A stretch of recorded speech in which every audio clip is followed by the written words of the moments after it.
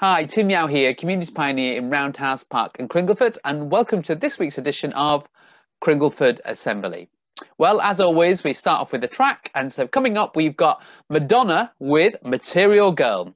Hope you enjoy it.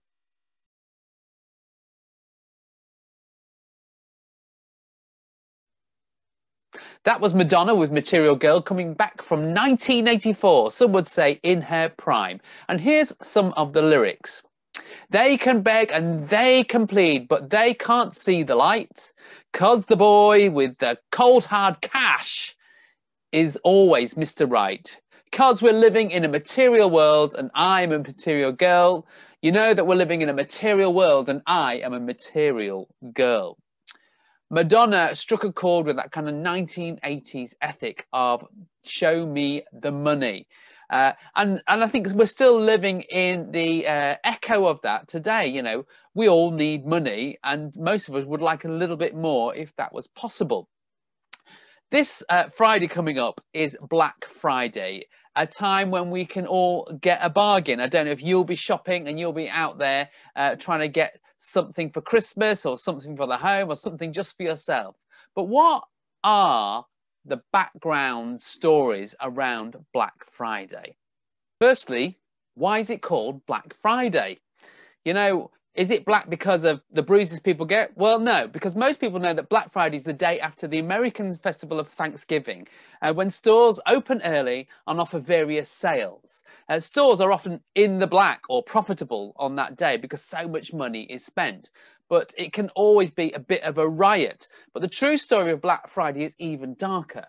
The term Black Friday was first used on September the 24th, 1869.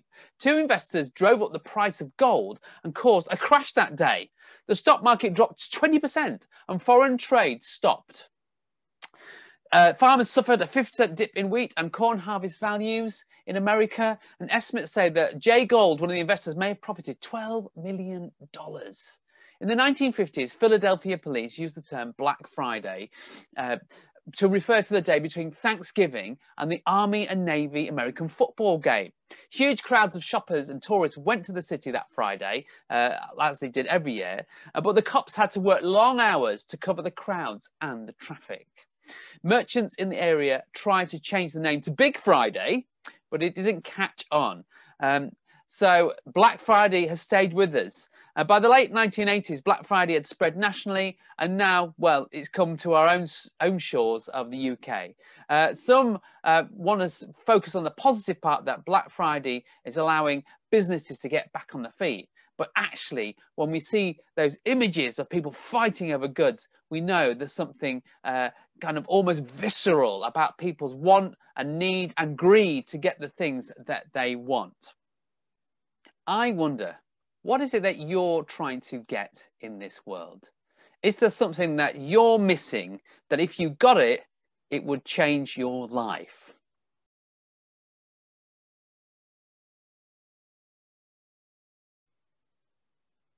In response to Black Friday, there's been an opposite movement that wanted to kind of change the emphasis from a kind of greed and shopping and consumerism to something else.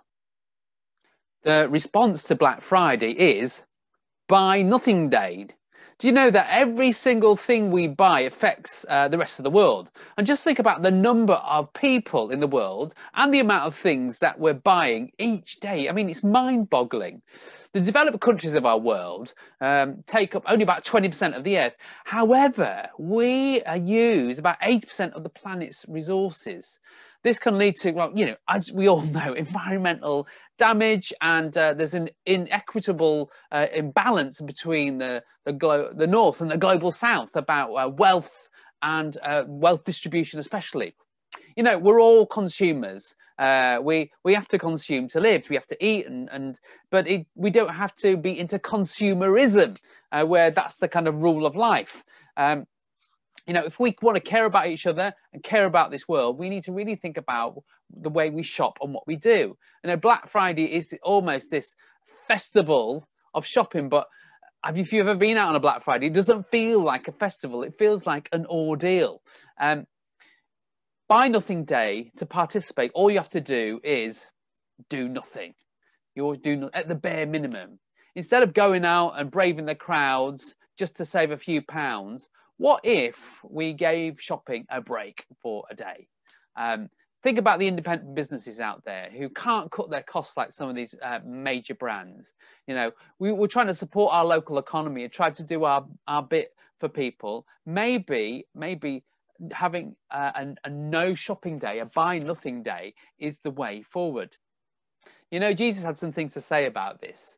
He said, and what do you benefit if you gain the whole world but lose your own soul?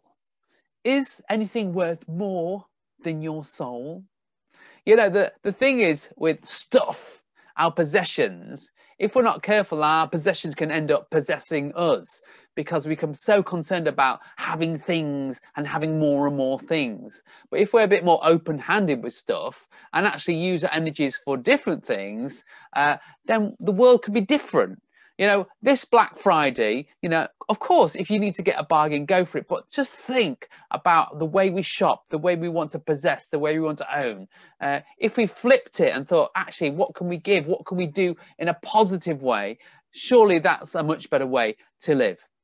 You know, there's a challenge for all of us, and a challenge for, you know, for myself as well. When I haven't got it perfect. You know, I like stuff.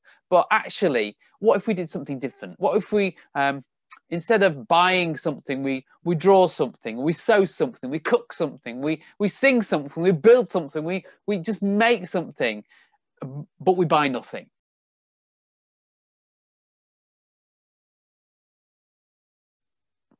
Well, look, have a great week. I hope you enjoyed it today. And if I don't see you, I'll see you next time. That's it for this week. Bye.